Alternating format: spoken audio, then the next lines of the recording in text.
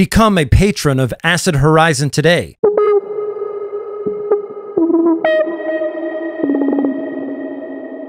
This is Acid Horizon, a theory podcast which confronts global crisis and the specter of a world that could be free. This is episode 29, Gilles Deleuze's Postscripts on Societies of Control. Thank you for joining us.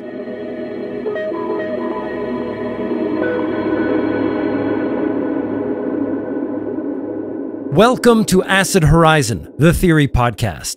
Today, we present an analysis of a very important essay in the works of Gilles Deleuze, Postscripts on Societies of Control.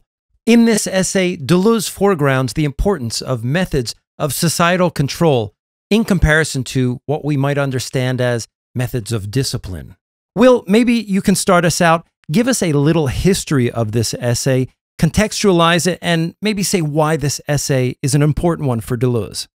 So I'm going to start this essay with a contextualization around Acid Horizon. In a sense, closing out 2020 with a return to Deleuze in this fashion is particularly in step with what we do here, because this essay was written in 1991, published in the October journal, that October, in 1992, and it is Deleuze's kind of contribution to Foucault's disciplinary society. Deleuze opens with just a wonderful description of the disciplinary technologies that Foucault outlines in D&P, and he talks about this scene in Rossellini's Europa 51, the socialist realist film, where Irene, when she's trying to talk about why she believes that the sort of fascistic, labor-oriented disposition of her husband is depressing, she says that in a vision where she saw laborers, she thought that she was seeing convicts. And Deleuze says that in disciplinary societies, bodies move from enclosed space to enclosed space, right? The child goes from his family household to school, and the school teacher says, you're no longer at home, you're no longer in the family. Then the child is drafted to fight in Vietnam or something, right? And the first thing that the drill instructor will say is you maggots, you're no longer in school. Why don't you operate this way or that way? And then occasionally the prison or the hospital and so on. And all of these things are enclosed environments, but they reach a sort of general point of alteration, which is the introduction of this newer technology, which allows for the subject to exist sort of in an open field. It's no longer a discontinuity, right? Where every single time this subject enters a new space, he or she or they have to start at zero, right? It's a continual system that is open. The corporation is not the factory floor. The corporation is this gaseous presence that flows through the subject. So in a sense, the tension is one between enclosure and openness, which is why the two theorists that Foucault is going to operate with here until he gets to Guattari at the very end are going to be Paul Virilio and Michel Foucault. So I think that's a good place to start, is the open versus the closed. But of course, this is a really dense essay and it's only 4 pages. So we're going to work our way through this thing pretty slowly because it deserves that, I think. What we'll do now is start off, what are our major impressions? What really stands out in this essay to us? How does it connect to our research? And for that, we'll start with Matt, then we'll go to Adam, and I'll come in with something, and then will take it from there. I think one of the things that stands out, and it can't help but stand out when you read this essay, is how prescient it really is or was, right? Given how long ago it was written, the extent to which it can explain so much of what we see and experience in the world today is quite incredible, I think. In particular, the extent to which not just social media, although I think Deleuze's idea of control definitely can understand that better than any other form of understanding power, but the internet more broadly, the extent to which various forms of consumer technology have become part and parcel of our lives, and also the role of data, data and information, not just in the sort of material base of the economy, but also in terms of how we think about ourselves, who we are, and what our purpose is, and how we relate to ourselves and to society. It speaks to all of these things in a way which shouldn't really be possible given how long ago it was written, right? And there's so many, even on a silly sort of almost superficial level, the fact that he sort of thought of the internet and data in terms of a kind of surfing. I mean, even that by itself is pretty. It's just really, really prescient. We did. That's the word that became associated today. People will still say, like surfing the web, right?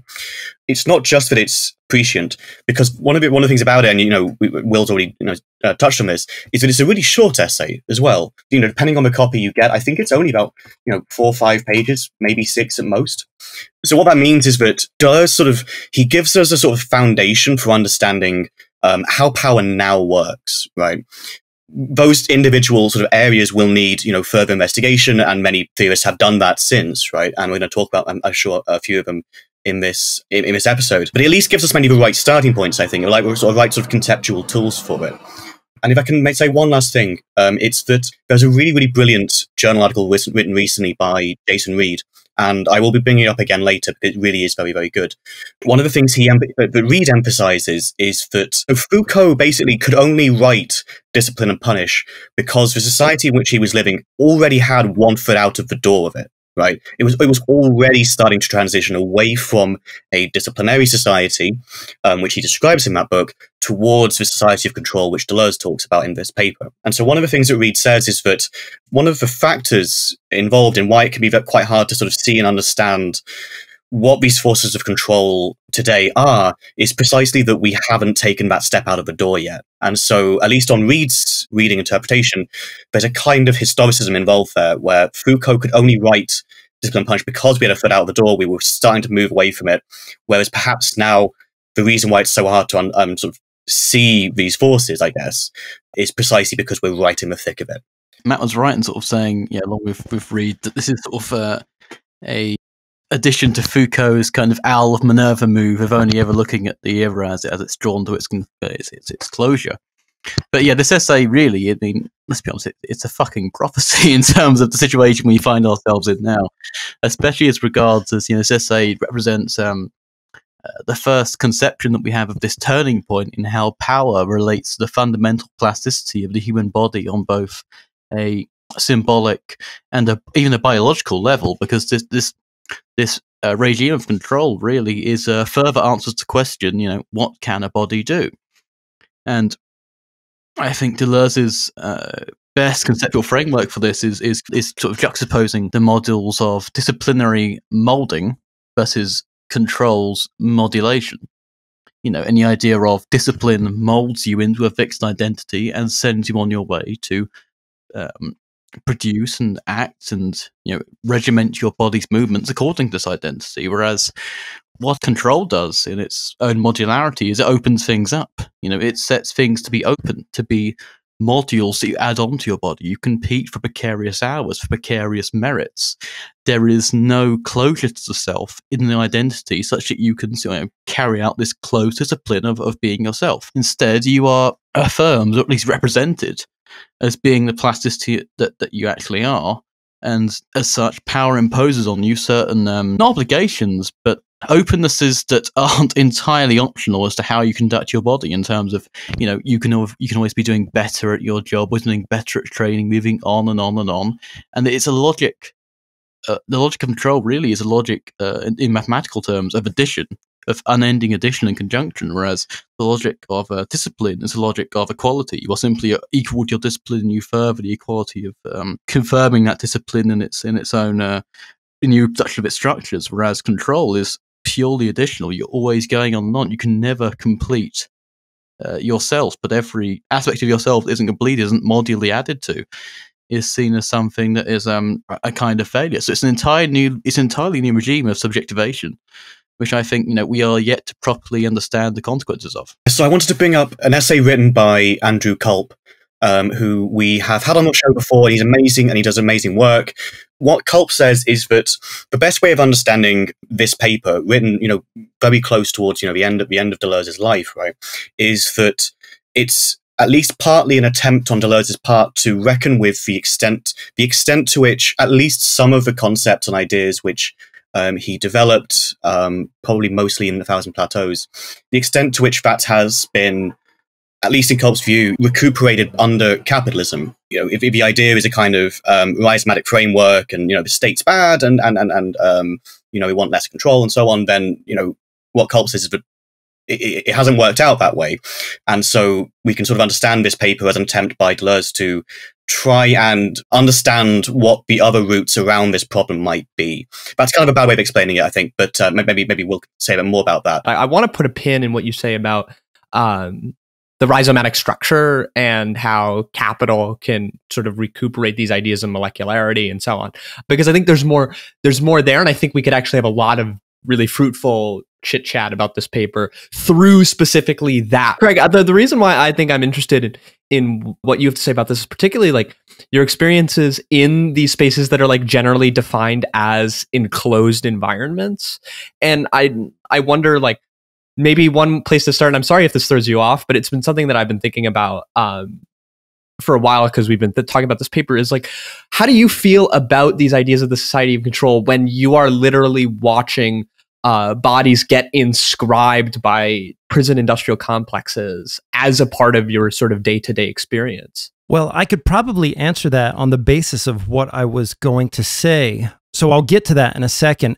The one sort of analysis that I wanted to bring in, or at least the commentary on the text that I wanted to bring in, was this text as being a potential entry point into the work of Deleuze. For some people, this is the very first thing that they might encounter by Deleuze, and what a wonderful way to get involved with his work.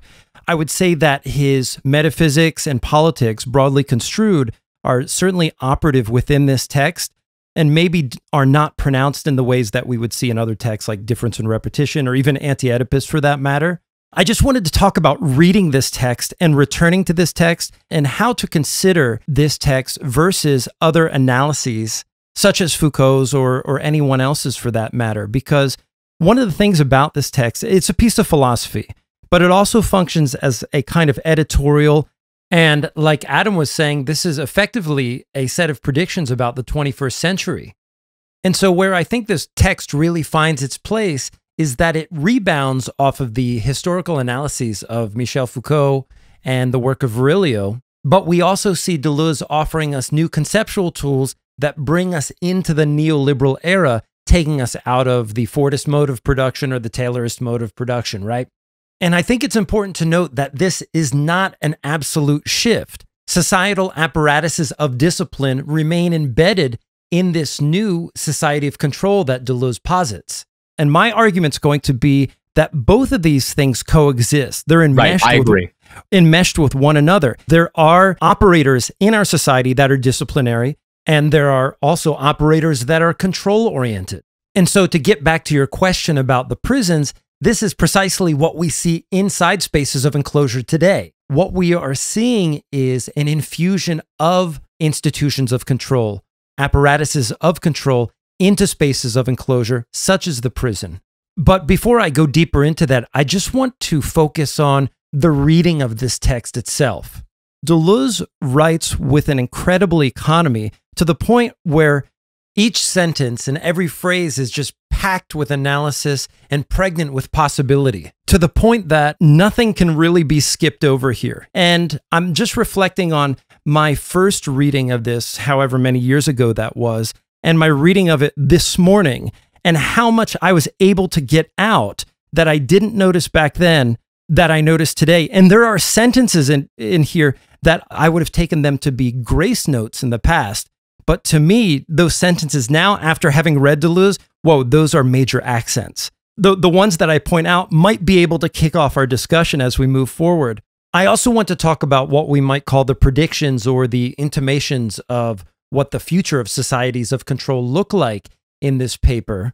I once read a paper about Deleuze and Foucault that focused on the postscripts, and I can't recall the name of the author or the name of the paper, but what they tried to do in the paper was position Foucault against Deleuze, basically deeming him the better analyst of social conditions of the time. based on what I initially said and the analysis that I'm committed to, that's a non-starter for me here. In fact, I want to propose a way that we can read what we might call the predictions or the sort of outlines of societies of control as they are developing in Deleuze's analysis. And some of these predictions we can easily map onto things that we experience today in the 21st century.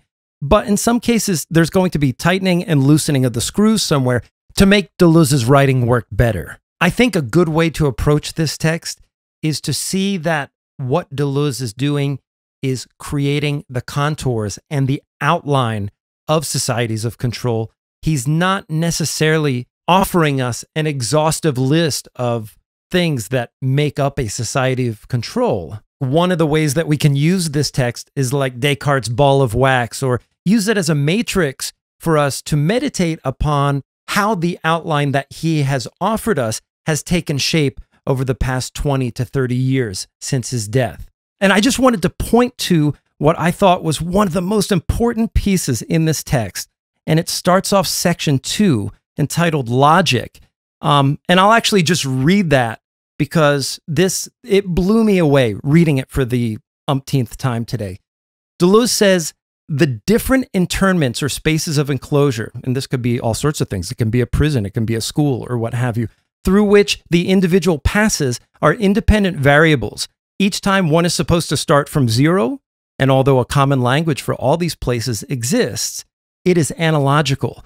And to me, the key word here is this word zero, meaning that, when you go from the school to the prison, there's a sense in which we're starting over again, but also we're not starting over. That zero that's input into the system of the society of control is not a gap. It is in one sense, but it is a connector. And I think one of the sort of microcosmic ways, just kind of on my meditation of this text today, one of the microcosmic ways to think about this zero is just being stuck in a call queue or being stuck in bureaucracy, where you go from one organ of the bureaucracy to the other, or you get transferred from one customer service associate to the other, where you have to retell your story all over again, make all the appeals all over again as you get bounced around. Something like that is happening at the macro level in society too. And I was hoping that my little meditation on that and my notice of that line would sort of kick off a discussion. I mean, it's almost, you could say, almost Kafkaesque. Absolutely. Yeah. Yeah. I mean, like I've been spending the last few days of my life on the phone with the bank, my leasing office, the HR department at my school. Like, the Kafkaesque element is here. And of course, like, he cites the trial.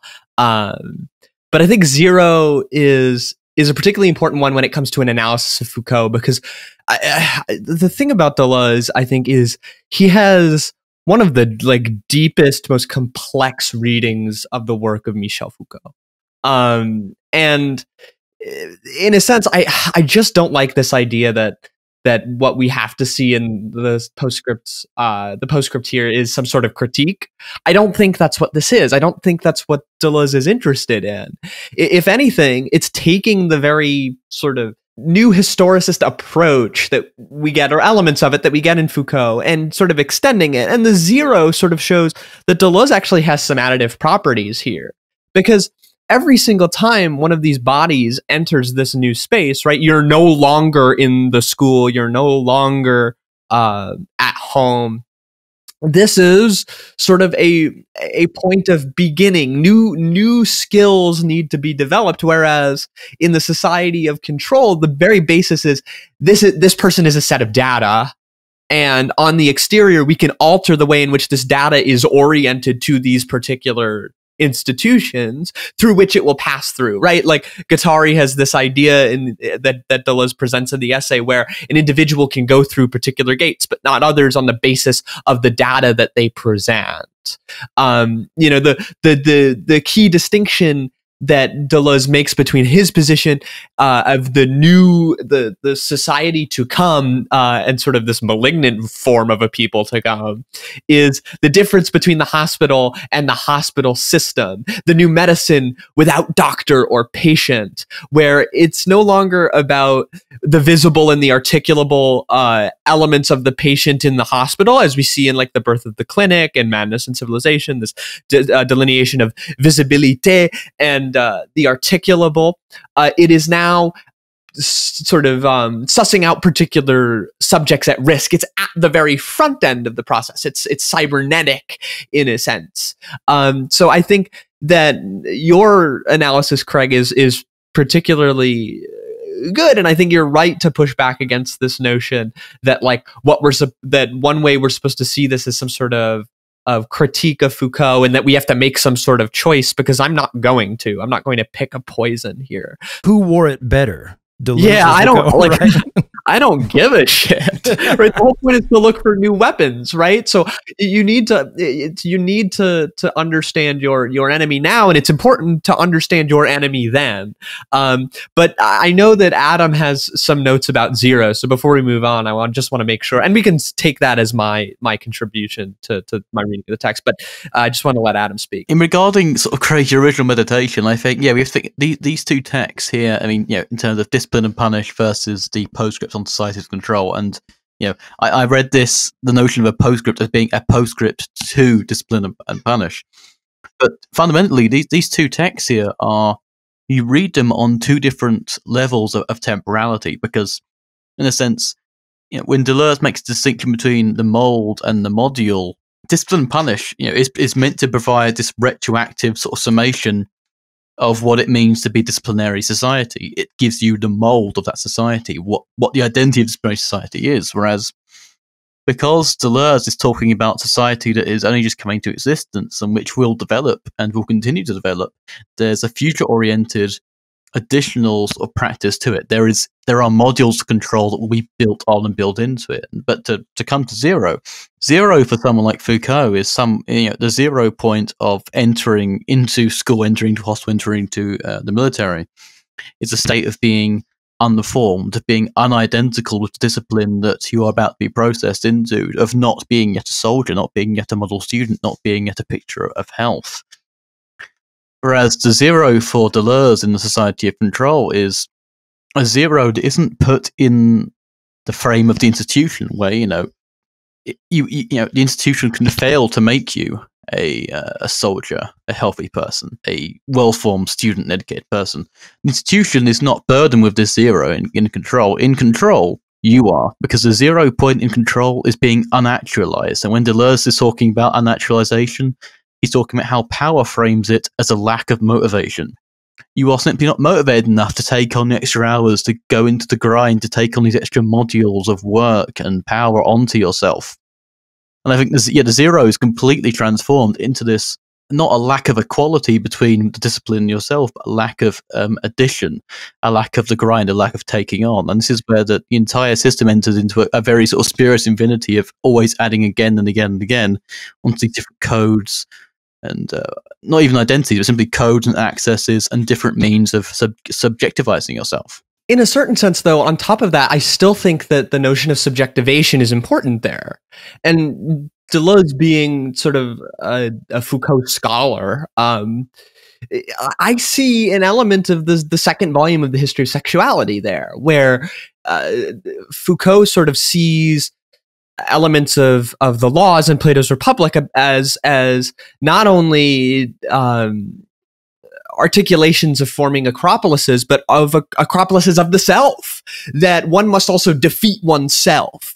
And in a sense, that this notion of like, you don't have the work ethic and so on, like what Deleuze and Foucault do is like, they keep us outside of that, like Weberian, I botched that pronunciation, but that sort of Protestant work ethic sort of shit that we get in early sociological analysis. This is something entirely new, and it's still fundamentally reliant on Foucault's work. So in a sense where we you know, Foucault is like the owl of Minerva in that it can only he can only retroactively, you know, identify these things. In a sense, the Postscript can't exist without discipline and punish and the history of sexuality. And I don't think that this necessarily brushes up against that. But what I love about your analysis of the zero is that this idea that the subject now is purely just a risk. It's an individuated risk. It's the individual, right? Whereas the society of discipline is one where it's abnormality that is sort of institutionalized, reformed in such a way that it can become a part of this hierarchized but homogenized group, and then it can operate. But like, there's still a tension between, I think, the society of discipline and the society of control. And I think Craig's point about how these two things can coexist, I think, is a particularly interesting one, because I'm reminded of an episode that we did a long time ago now, early pandemic. We talked about Hart and Negri, where the industrial economy and the information economy, one doesn't always simply just overtake the other and it becomes sort of the sole form. One becomes dominant, but is still fundamentally reliant on the axioms of the system that preceded it. In a certain sense, I think the same argument can be made about the transition from disciplinary societies to societies of control. And I think if we are to go from sovereign power to disciplinary power to the power of control, the old axiomatic still sort of lingers in the newer formulation in this way that's comparable to how empire sort of historically analyzes the development of capital. If I could just sort of sum up my thoughts on zero, I guess the disciplinary method focuses more on the aspect of being, insofar as the zero level is where you can become to be something, to be subsumed another identity, whereas control emphasizes the becoming aspect, because you only exist to become something further, to become something else of an addition. In being disciplined, you only ever become the being of a fixed identity, of a fixed discipline, whereas in control, you are completely trapped in the flows of becoming. And sometimes I wonder about Benjamin Noyes in his book Sense of Negative, where he does sort of bring up the possibility that after Deleuze writes this Postscript, he wonders why Deleuze never rethought his philosophy of becoming as something somewhat recuperated or something undermined by this discovery. Right. This is something that Matt and I have discussed sort of outside of Acid Horizon. Like, I think I tweeted the other day, like, you know, if you can just get Matt with like a beer and on Discord, you can like kind of extract from him these relatively fascinating monologues. But one of them is this sort of critique that Gilles Châtelet, and it's like a passing critique, and it's not a real one because Châtelet has deep admiration for Félix Guattari and Gilles Deleuze. But he sort of says that capital can like deterritorialize, decode faster than like any of your like molecular revolutionary bodies can come from the outside, like a war machine or whatever. But in a sense, Deleuze is just, you can read Anti-Oedipus in the same way that you read Capital, right? I think in a certain sense that critique of Deleuze is comparable to the tweet that Elon Musk sent out when he was like, yeah, you know, Karl Marx loved Capital so much he wrote a whole book about it. In that it's a description of a logic of a system, and it doesn't necessarily mean that there's no necessary active prescription of revolution that's not also something that can be reterritorialized, right? And Craig will be the first person to always say that every deterritorialization is accompanied by a partial or full reterritorialization. And to fail to recognize that, I think, take some of the teeth out of, and I'm not pushing against Benjamin Noyes, like he's a billion times smarter than I am on these issues. I just think that sometimes when Châtelet or others levy these critiques, I think they might miss the fact that it's an exposure of a particular sort of logic or functionality of these things. But I think Matt would probably have a better point to make than me on this. Not a better one. I would never say that, Will. But I have my copy of Gilles Châtelet right here. As it happens. A good book. It's a good book. Yeah, and so I wanted to actually, so I can read just a little bit of this because it's worth having a think about. And the entire book is a deeply sort of polemical one, right? He's not really trying to advance at least most of it serious philosophical critiques as much as he's trying to let out a lot of anger he has about capitalism at his time. But he sort of, in this one passage, he takes sort of the voice of capitalism, right? And he never speaks of Deleuze and Guattari by name here, right? But what he does say, for example, he says, in the voice of capital, it says, you want to affirm difference and even, if I understand correctly, to affirm the right to difference. Thanks for the gift, but we don't ask quite that much. It was you who helped us work it up. We don't say that any race is superior to any other. Your dad's racism is gone, don't worry. We just say they're different. Isn't modernity respect the difference? You want as little state as possible. If only you knew how much we agreed. It's time to slim down providential state. A fat night watchman is no good to anyone. Nomadism and mobility, you say, here again, you'll be amazed at our audacity. Our companies will nomadize faster than your most switched-on backpackers. And it goes on for a little bit past that as well. This wasn't sort of the main point I was sort of coming in at, but I thought, if we're referencing Châtelet, then I've got a copyright there and say a little about that. So clearly there's concern, at least in Châtelet's work and in others' work as well, and that at least some of the ideas that Deleuze was developing, particularly during the later parts of his life, didn't have the kind of political efficacy that he might have hoped they did. We can maybe leave that discussion either for later or for another time. Because there was something I wanted to try and speak to here. Maybe in order to first, return us a little bit to the text, but by the end of it, we'll also have some working examples we can sort of think through as examples of control, right? So one thing to bear in mind is that this is taken from Jason Reed's essay again, and because I'm relying on it, I'll make sure we put that in the comment section. It's a brilliant essay. But one of the things he argues is that there's a continuity between some of the themes here and two concepts in particular, which Deleuze developed with Guattari in 1,000 Plateaus, which are the idea of the two concepts which go together of machinic enslavement and social subjection. And so there's a bit in an essay by Maurizio Lazzarato, who comes up in a moment, called The Machine, and it's to translate by Mary O'Neill, where he explains what these two terms mean, right? Machinic enslavement and social subjection. So Lazzarato's interpretation is that capitalism isn't simply a mode of production, it's a series of devices of machinic enslavement and social subjection. Machine, of course, is metaphorical there in a certain sense. So what it means is that we're enslaved to a machine when we are a cog in the wheel, one of the constituent parts enabling the machine to function. We are subjected to the machine when, constituted as its users, we are defined purely by the action that use of the machine demands. Subjection operates at the molar level of the individual, its social dimension, roles, functions, representations. Enslavement, on the other hand, operates at the molecular or pre-individual level, affects, sensations, desires, and so on. So those are the two sort of concepts at work here, Reed thinks, in understanding what's going on with control.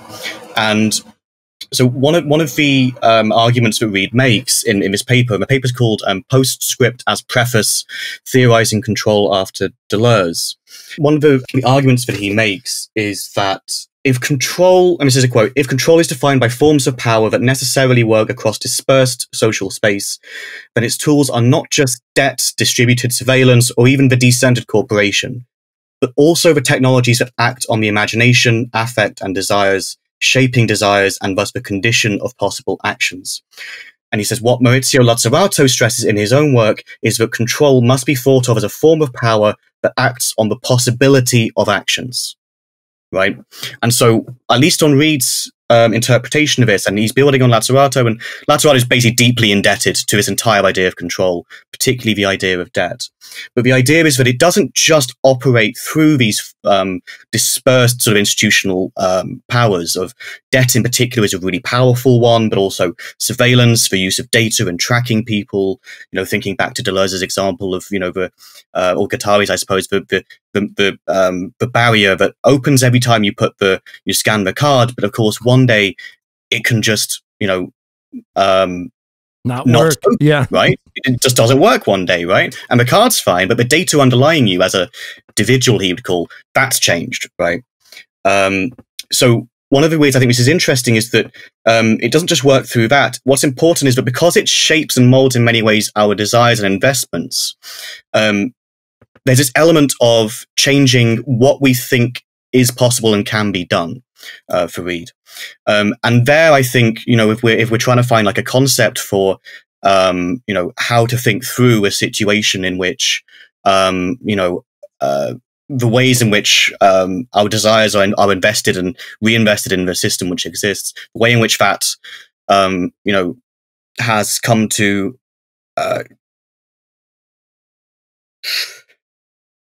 weaken the strength of our understanding of what could be done. What are the alternatives here? What are the options?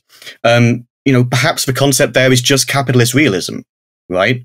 If capitalist realism describes any system, it's specifically the state in which we cannot think beyond anything but capital, right?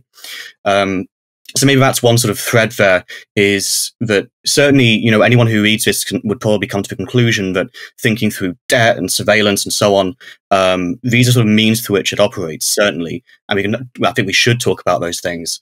But at least on this sort of interpretation, it has just as much of an effect on sort of how we understand the range of options open to us. And that's sort of how control works in a certain sense. It limits the options we have, but without us always necessarily being aware of that. I think we brought up some important concepts, and I want to circle back just to the notion of concept itself so that we are able to get a hold of a very important term that's used in this essay and kind of typifies this essay, which is the term dividual, as being opposed to individual. But maybe before I do that, I just wanted to point out, in conjunction with some of my initial comments, I think how important Deleuze's additions to Foucault's political ontology, how important they are in terms of theorizing post-Fordism. And this is something I think we mentioned earlier, you know, connects to our episode on Hart and Negri. You know, we've been using a lot of terms here, and maybe this is a good time to kind of gather them all up, and hopefully we can jump into a couple of the examples that Deleuze mentions and maybe even venture our own. But there's just some terms here. We have individual, dividual, watchword, password, going back even further, molds, enclosures, modulation. Interesting terms that Deleuze uses to articulate his political ontology here. And what I see him doing in this paper, and this is going to ground my entire thesis that Deleuze and Foucault work in tandem. Deleuze here, he's offering these concepts. He offers the concept of enclosure not as something in opposition to modulation, but something that pairs with it, right? In the same way that in Anti-Oedipus, they have the idea of the break or the cut, right? Or maybe his concept of the fold. I see the notion of an enclosure as being something static, which also connects with his notion of maybe justice in the Kafka book that they do, where law, the sort of static laws, even the walls of the prison themselves, constitute, like in some cases, a very concrete ontological entity in the social field into which bodies are housed and enclosed. Whereas we have other things like education, religion, ideology as being the modulators of the society. And what Deleuze is doing here is, I think what we can't forget in his political ontology, and this is essentially my vindication of his work here as being, as I said, a complement to Foucault, is that his political ontology is, in a sense, a continuous surface with breaks, with folds. And I think that's an important way to conceptualize the notion of enclosure against modulation, or mold against modulation, the conceptualization of individual against dividual, that the introduction of the axiomatic of advanced capitalism under neoliberalism essentially involves a complication of all these terms. And so, in short, I think it's important to see the intermingling of control and discipline as an intermingling of intensities, Deleuze isn't saying that discipline is obsolete under neoliberalism.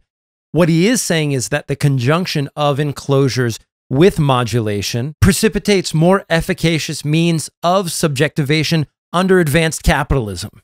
And so what happens is you have an unsettling of the old order and then the incorporation of these new axioms. And just to bring it full circle here, I was hoping that we could kind of zero in on the example of the notion of the factory and bonuses and contests, because I think this is really a paradigmatic example of what Deleuze is trying to say. He's using this example of the factory bonus and contests as a way to show like, hey, this is how this logic works. And maybe after that, we can go into the whole thing about, and maybe we'll finish on this, individuality versus dividuality, which I think are some of the most important terms here. I need to say something really briefly. I'm sorry, Adam. Yeah, of course. I think you're going to need to cut this back into the end of my little rant there, just to tie it up. All right. I want to say before I forget, because it'll make sense, right? So the idea, at least, is that in Reid's paper, that machine enslavement of control operates on individuals reduced to a series of flows of information, inputs and outputs, aggregated into banks and data. The social subjection of control increasingly engages individuals through fantasies of individual agency and responsibility. So it always operates on both levels, right? There's both this level in which we're sort of individuals of data, but also on the other hand, there's this sort of almost ideological level in which we're, nevertheless sort of sovereign, rational agents and so on, responsible for our debts and so on. That's right. And so you have the elevation or the valorization, the ever more strengthening notion of the individual under neoliberal capitalism, but all the while, the sort of intensities operating beneath all of that is this hyper-individualization of the individual. Yeah, I just wanted to go back to the watchwords and the password distinction as it relates to the notion of a factory and a bonus, because a watchword is something you look out for, you look out for a recognition, you look out for an identity, you look out for someone who's the sort of person who can come in. And the password is simply a guarantee of access. If anything, it's less enclosed, it's more open to possibilities. And we think about the factory and the notion of a corporate bonus. The watchword in relation to its work environment is more like looking at someone and go, do you work here? Are you wearing uniform? Do you have the identity? The password is more related to the bonus, because the bonus is something needs to be at least ideologically, the ideological mechanisms of corporate capitalism, something needs to be earned, something that is always hanging in the balance. So whereas the watchword of the factory is, do you work here? The password is more of a question of, well, can you work here? Can you make this? Demonstrate it to me. I'm thinking of the example we gave a few episodes ago of the GameStop competition for people to make dancing TikToks to acquire more work hours. The precarity of 0 hours contracts isn't a question of, do you work? It's a question of, can you work? Can you get the hours? Can you acquire these work modules, these labor modules? And insofar as the sort of subject that this sort of model presupposes, the disciplinary system presupposes something that can be molded into one identity and remains that one identity and practice discipline of that identity, whereas control sort of admits that the subject is inherently something that's quite deorganized but has an inherent potential for organization. It acknowledges the body of our organs much more. It acknowledges the multiplicity of a body and what a body can do a bit more than a discipline does. And as such, the body is divided into what it can do, and what it can do in terms of modern power is what it can access, what access codes it can grant in terms of what access codes, it can acquire in terms of bonuses, what spaces it can get into, who it knows, what it can come to know, what positions it can achieve, what connections it can make. And really, this control mechanism is much more in line with Deleuze's ontology, and that's why it's something, I guess, people like Andrew Kolb have tried to sort of, in a way, critique from a very radicalized or darkened Deleuzean standpoint, because this incredible multiplicity of control, not individual, seems like something that fits uncomfortably well with Deleuze in a way, because the subject is completely annihilated in terms of all of its codes. Because to everyone who's afraid of the COVID vaccine, you don't need to be controlled as an individual. The state doesn't want to discipline you. It already has your various accounts. Every account you have, every password you have, it already has you divided up into these little packets, social security number, your likes on Twitter, likes on Facebook, likes on Instagram. You are entirely divided between different accounts. There are as many accounts of you as could possibly be in the social media age. There is no one of you. Everyone owns a different part. And really, the video is a function of acknowledging the fundamental plasticity of the human being as we see it today. And that's why I think this is so prophetic. And that's why it's every attempt we've had in our modern day to bring it under a unified identity has failed, because I remember a big priority of the new Labour government in the UK was bringing forth identity cards, and it was something that never really got realised, but it's still quite an active part in the mind of Tony Blair. Oh, sorry, Tony Blair. And this never really got realised. Okay, we can censor the name out. No, it's okay. I had a bitch when I said his name, you see. A bleep there. No, I just spat and said it's fine. Yes, he couldn't quite adequate himself to the society of control, and I think really social media has completely transcended what we think of as the traditional disciplines of being an identity, and that's why the video is such an important notion for understanding our day and age right now. Yeah, in a certain sense, I think part of what this is the famous interview where Foucault is sitting in like something that looks like a cathedral, and he says that the man before the judge, he looks to the judge and he says, "I demand to be punished." Right? That's what the plea is, right? It's a reflection of the relation of power and a disclosure of the self. And I think, in a sense, what I get from your reading, Adam, is when discipline is no longer what the state is concerned with, but in fact it's on you, and now you perpetually have to sort of desire it, right? You have to, from the get-go, it's when these institutions no longer become mechanisms of creating subjectivities, but instead these subjectivities need to now propel themselves into these institutions. But in a sense, right, this is comparable to what Mad always says about power in Foucault, where he says that it's not necessarily how the proverbial hand of power says no to an individual, but rather how it can propel an individual to say yes. So I still see this tension here. I don't see, the power analytic of Foucault completely overwhelmed and purely historical now. So that's why for that reason, like, I still have to be on team Craig here with that analysis, because even the subjects, even if this notion of the subject at risk can only exist with the prior axiom of a panoptic society, where individuals are operating as though they are subject to perpetual surveillance. We all operate on Twitter as though the eye of the state pierces our likes. We do it to each other. So in a certain sense, like, what I'm interested in is sort of this question at the end is like, what kind of ways can we find to disrupt or resist against societies of control that don't just find themselves rearticulated as new forms of subjectivity under power relations? Because I think here the very last sentence becomes the most important one, which is that now that it's been blasted out into the open, and exteriority is really important to Foucault. The outside is the very thing that is enclosed, but the coils of the serpent are more complex than the burrows of the molehill. It's much easier to reject these institutions than it is to reject the various gaseous elements of the corporation, because in a sense they too have become imperceptible.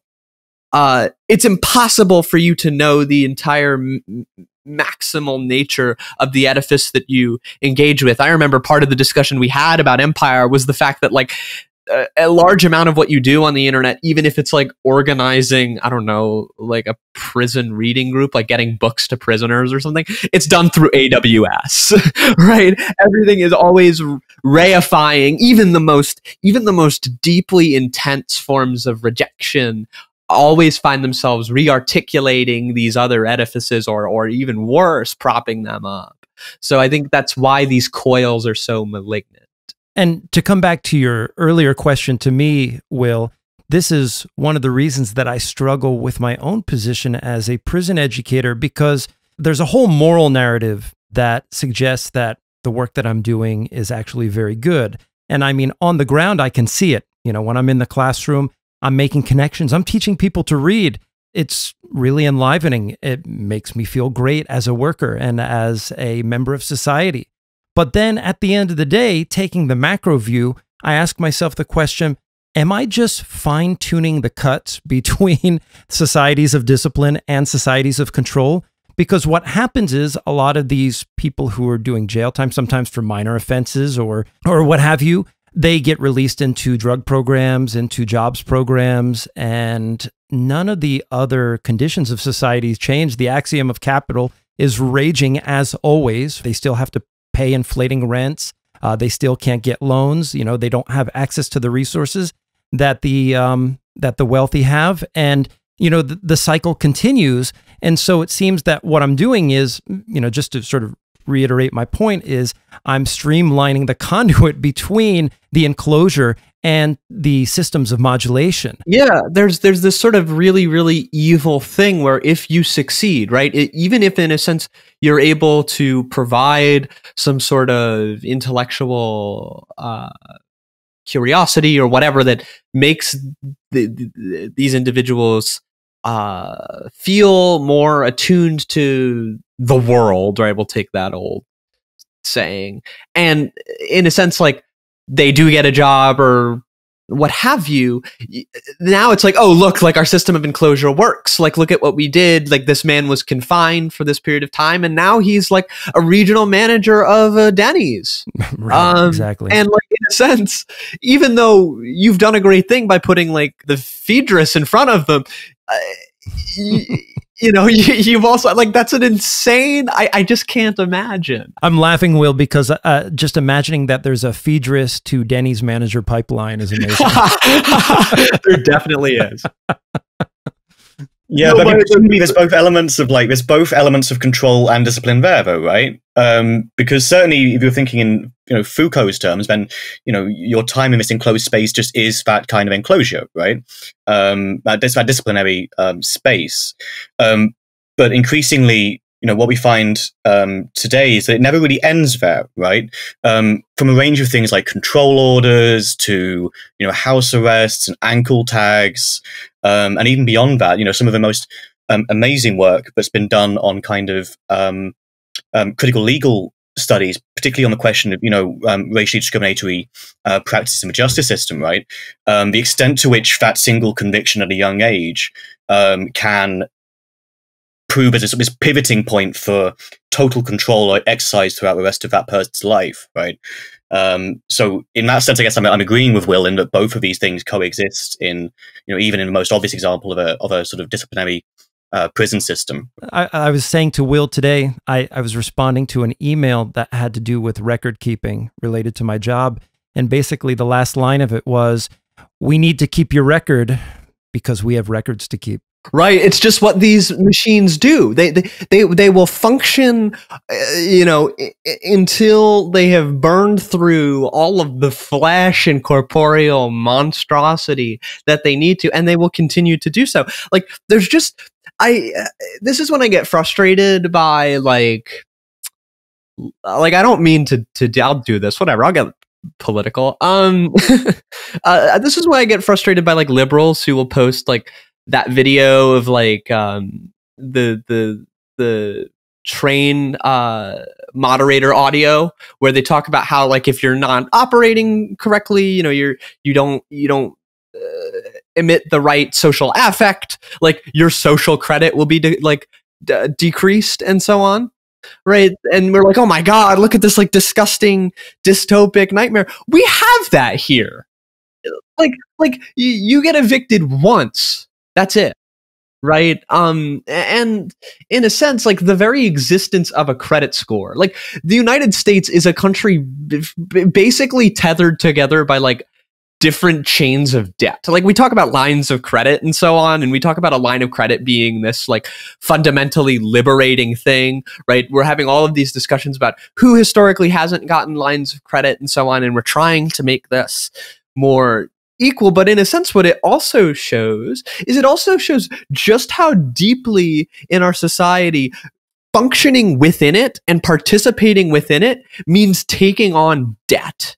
And that's why I think this essay is in so many different ways a crystallization of that one chapter of Anti-Oedipus that I will return to time and time and time again until my body disintegrates, or like, you know, it's just, in a sense, our whole basis for functioning within society is based on, well, what debt do you carry?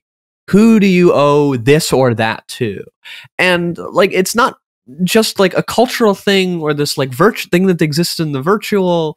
In the most material sense, like the basis of our society is a series of different debts you go into and come out of. But you're always in debt. You're always in debt. You enter into a new one through exiting the other. You know, you're absolutely right. And so this is what Maurizio Laterato does. I mean, so he wrote a number of books on this, but the main one is Government by Debt. What he says is that this is basically the principal example of a society of control, right? And it's one of the things which that Jason Reed essay digs into. I just didn't have time to go into it. I don't really. But one thing I wanted to say, because I think we're gonna start wrapping up now. I wanted to bring it back to this question of which Craig asked earlier. You know, the figure of the workers sort of competing for this bonus and so on, and the ways in which control might be exercised there. This isn't necessarily a disagreement with what Craig is saying, but I think the worker in the factory is precisely the wrong model for Deleuze in this sense, because one of the phenomena that develops and that you're starting to see is that there no longer are the workers as a collective in the factory or the business anymore. Or at least there is obviously in some sense, but it's a sort of progressive decline of this mode. And instead what we get is this kind of individualized form of work, increasingly remotely, which, has been sort of accelerated during this crisis, such that workers no longer have this sort of collective identity as workers or as employees, but as reformulated, remodulated as entrepreneurial individuals. And so this is actually the point of departure in many ways for Hart and Negri's work. And we've talked about them before, but their sort of gambit, their bet in this is that in an almost inverse proportion to the extent to which we workers, whatever, or are individualized away from the factory floor, in an inverse proportion, the technology involved in the means of cooperation and communication develop at the same pace, right? And so their sort of gambit in many ways is that in a certain way, still in a sort of Marxist sense, capital nevertheless creates the conditions of its own destruction, because yes, you individualize them away from the factory, but by sort of exploding the extent of the communication and cooperation possible through things like the internet and phones and so on, it also lays the groundwork for a much more communal, communized, cooperative movement and society. And that's sort of their bet about this, is that, we are going to see, the end of this traditional model. And that's sort of what they say, this sort of changing the class composition, right? But there are always new openings, right? New weapons, new tools. And that's where they think at least one of the big ones is going to be. It's that, I'll just repeat myself here now, sorry, but that yes, we lose the kind of collective worker sort of identity sort of thing, but what we do get, and this is a possible way out, is this huge opportunities of communication and cooperation. But of course, Deleuze is skeptical about that. Perhaps we have too much communication, as he said in an interview with Negri. Perhaps it's about finding new vacuoles, new moments to be silent rather than to communicate more. Okay, maybe we'll start wrapping up. Adam, what's your big takeaway from this? Go ahead. I'm just wondering whether this dawn of a kind of modular model of control is also quite an opportunity, because the modular, in so far as Deleuze is thinking about it in his very additional kind of model, is a logic of unending potentiality and unending attachment. But the thing is that modules really they're also, as he acknowledges, a great vehicle for separability and detachment. There is potential for a decentralized model of modularity. I do wonder if this has a potential for the decentralization of something like, maybe Tikhonev's committee would call a commune. The idea of a module is also something similar to like a standard template construct in a science fiction novel, and I wonder if this system does give us new ways of, if we reclaim it from the structures of capital and structures of power that reduce them, maybe we can sort of capture the plasticity of our own bodies and our own symbolic positioning that has been held back from us by capital. If anything, maybe this is something that has been shown before us and represented before us that we only need to reclaim. If we can reclaim the potentiality for us to be disorganized and reorganized along these lines of potentiality and these lines of position, then maybe we can actually form a better differentiated picture of ourselves. And in this sense, maybe the society of control is something that we can appropriate for a society of self-control, a society of decentralized modularity of ourselves, that we do not become fixed within these molds of discipline. And I think, the new weapons could actually be the weapons of which we used to reappropriate this. The dawn of control has been the violence imposition of a kind of plastic explosive upon the human body, or just bodies in general. And plastic, if you remember, is an adjective, not a noun. And I think maybe if we, in highly parodical and in Minecraft terms, reorganize ourselves into a kind of plastic explosive assemblage of a decentralized commune, then maybe this is the path to a kind of a new form of plastic autonomy. Will, what do you got for the end? Yeah, so quick response to Adam. I think you get some of that in Foucault's third volume of the History of Sexuality, with the politics of friendship and the disclosing of secrets and the forming of these like small political units. But I want to close with this, because I want to close with Deleuze as Foucauldian here. And Deleuze saw Foucault writing about the things he did because Foucault saw these structures as intolerable.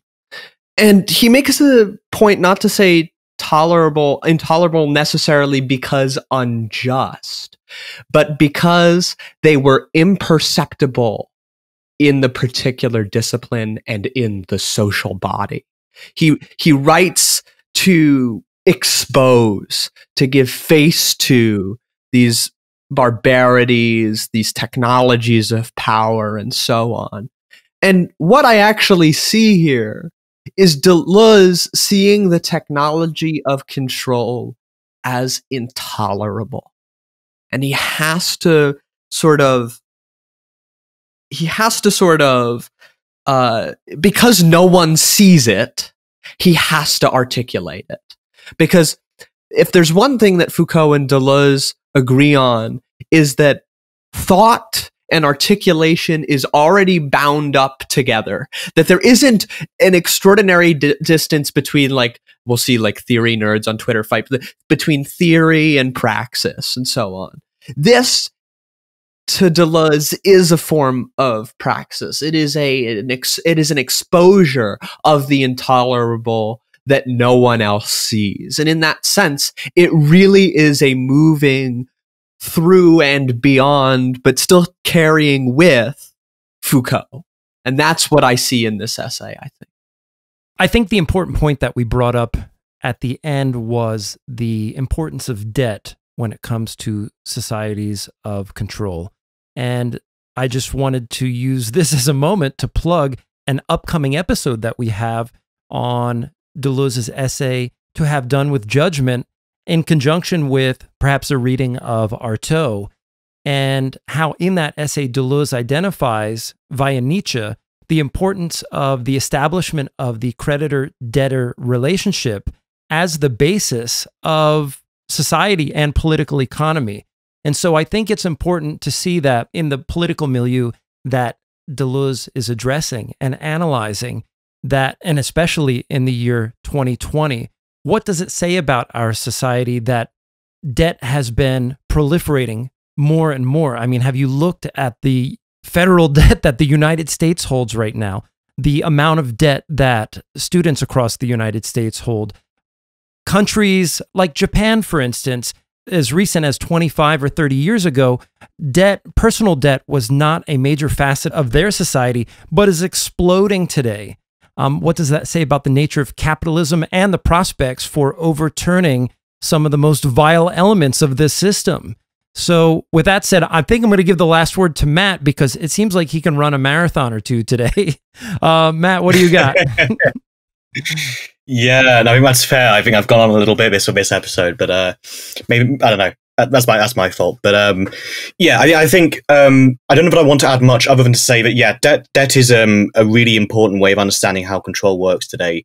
Lazzarato is a really key thinker there, and if I can just say a tiny bit about that, given what I was saying earlier about Reed's essay, one of the things that debt does is it simultaneously reduces the individual to the dividual, to these sort of credit records, credit scores, lists of bills and so on, incomes, all the rest of it, right? These sort of individuals, while at the same time engaging in this kind of moralization process, right? So that you're not just the individual, it's this kind of double movement where you are these sort of individual pieces, which, as we all know, these private credit companies have on record and so on. But at the same time, we're also sort of moralized into being these sovereign citizens who are, not only rational, but therefore also morally responsible, right?